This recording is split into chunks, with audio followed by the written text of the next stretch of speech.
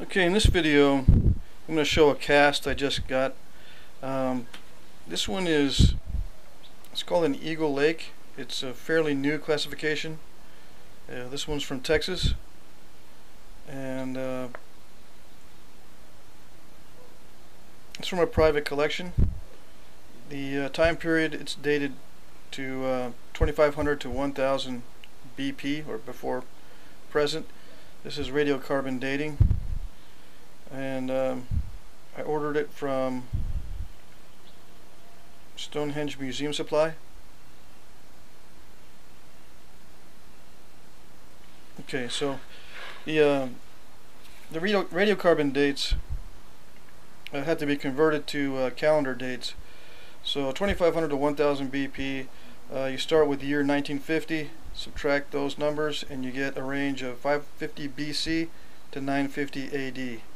So that's the date range for this particular arrowhead. Now, I talked a little bit about refinement in a previous video, and I define refinement as there's a few things here. One of them is symmetry. The others are lack of errors, straightness,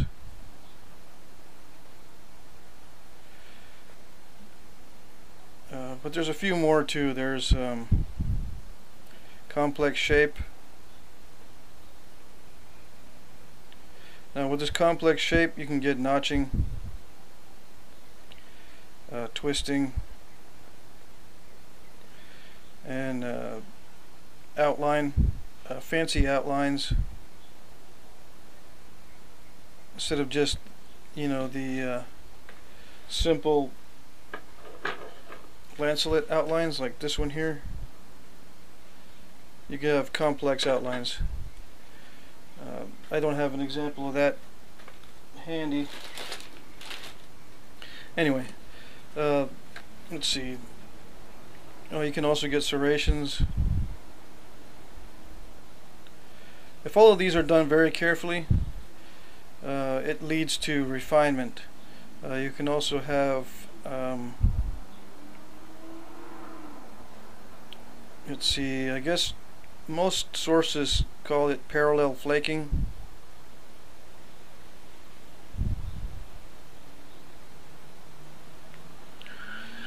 You can also call it serial flaking. I call it sequential.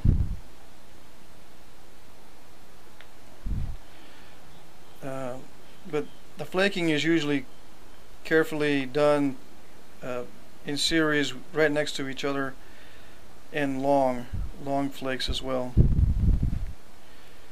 The longer, the more refined. So in general, the longer, the more refined. So I think those are all the things that go into a refined point. Let's bring out a cast that I showed in a previous video from a Cody type. This is a first view. Oh yeah, one more thing is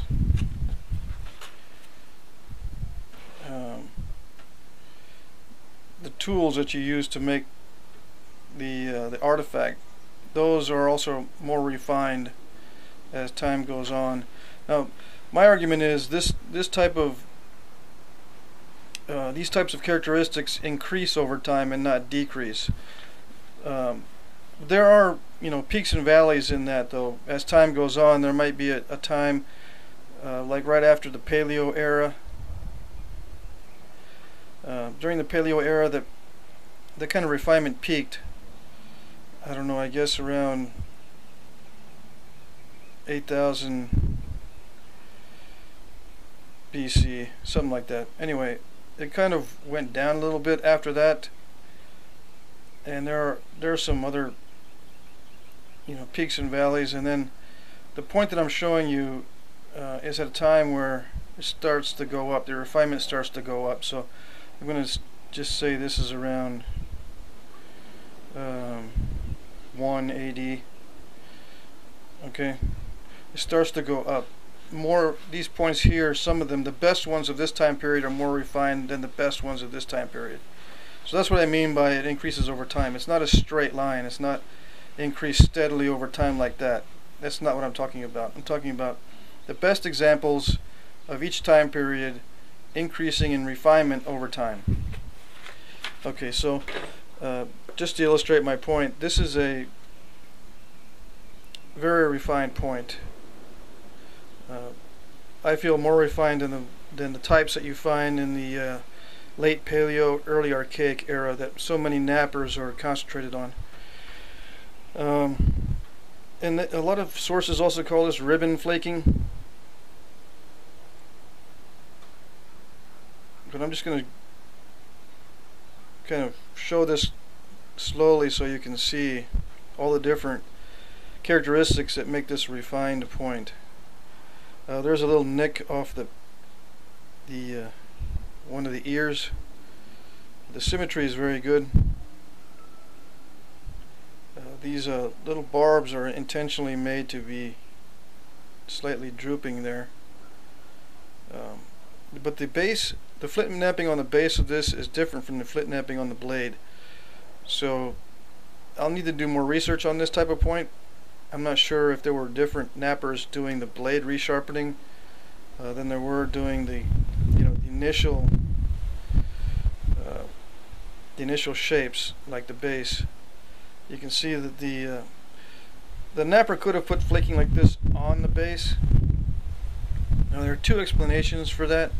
One is the overall shape is done quickly or by somebody else, or it's hafted while this particular flaking is done, so that this flaking is not done on the base.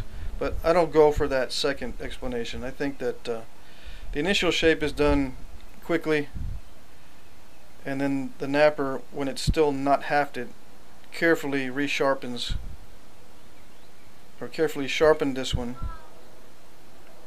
and then hafted it. Or as time goes on, it gets dull, he takes it out of the haft, resharpens it, and puts it back on. Now, one reason why I say that is because there's ribbon flaking that goes into where you typically have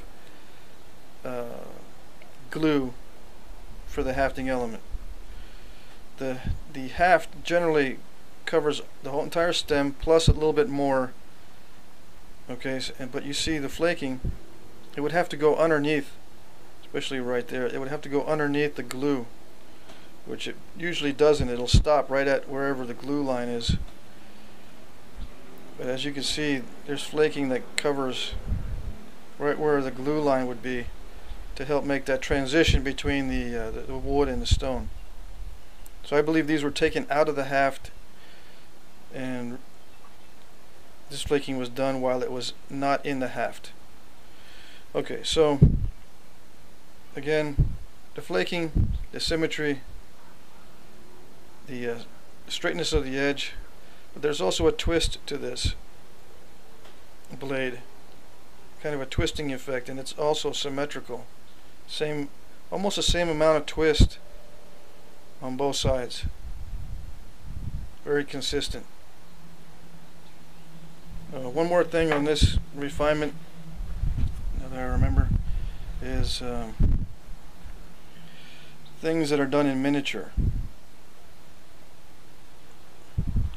The overall size gets smaller, the serrations get smaller, the flaking gets smaller, the needle tips get smaller over time.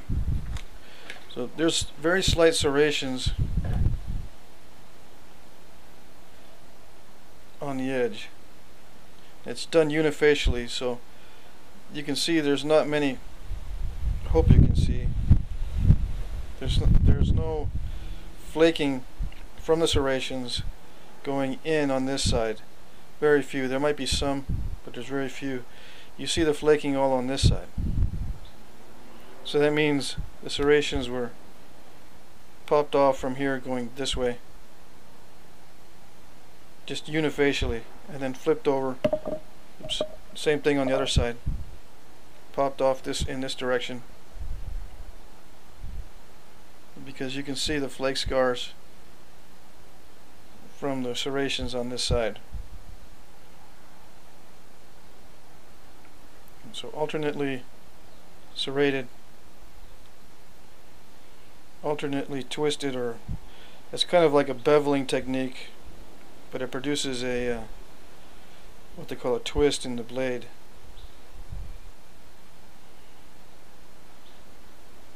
And of course it's got, you know, the hafting element's more complex than this one here. This one's just basically straight, wedge shaped. This one's got some other things going on.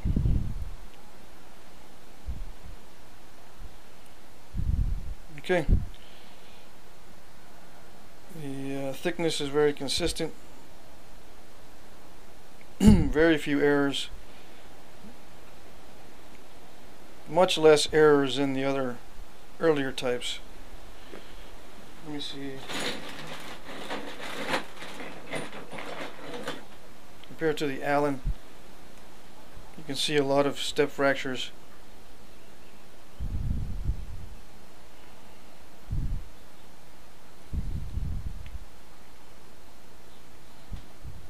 This is probably the best example of ribbon flaking from the late Paleo, early Archaic. And this is a later point, like I said. Much more refined.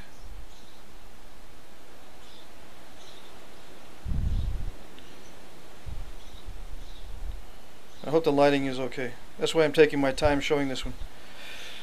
Okay, and a few more casts that I purchased recently is this, can't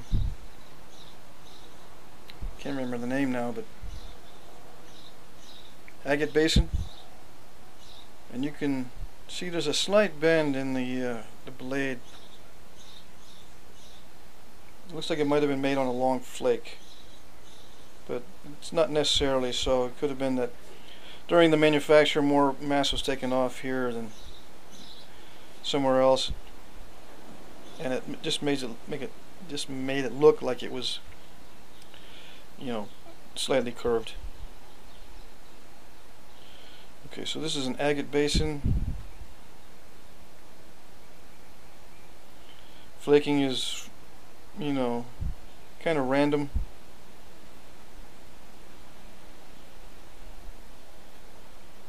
Very well executed though, is very consistent in the cross section, in the thickness.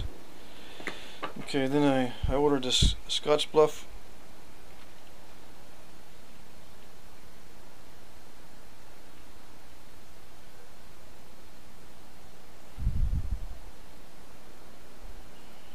Now I'm going to be doing Cody points in the first videos where I'm going to be trying to replicate this kind of flaking.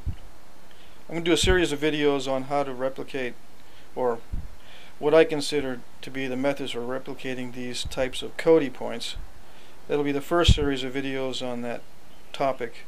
Then I'll try to do the Allen points and the first views.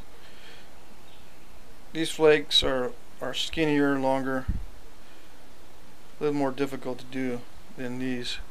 So I'll be doing these types first on video. Now the edges here have a slight bevel, and they're not they're not thinned down.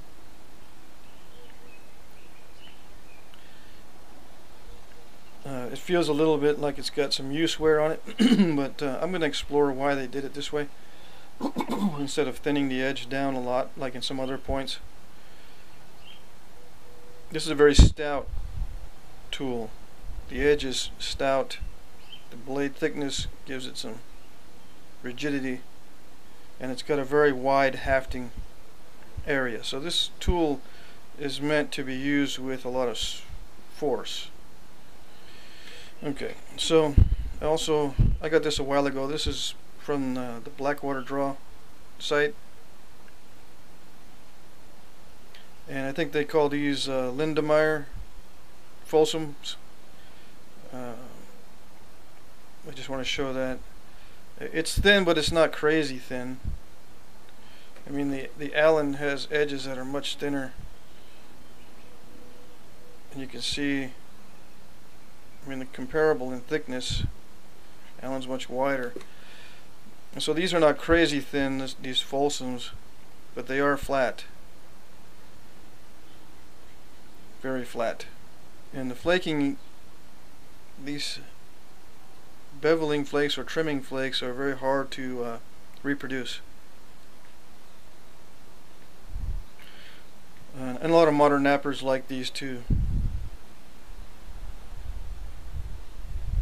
Okay, so I think that's it for this video. I think I covered all the things that things that I consider to be part of calling a point refined. These items here. And okay, that's it.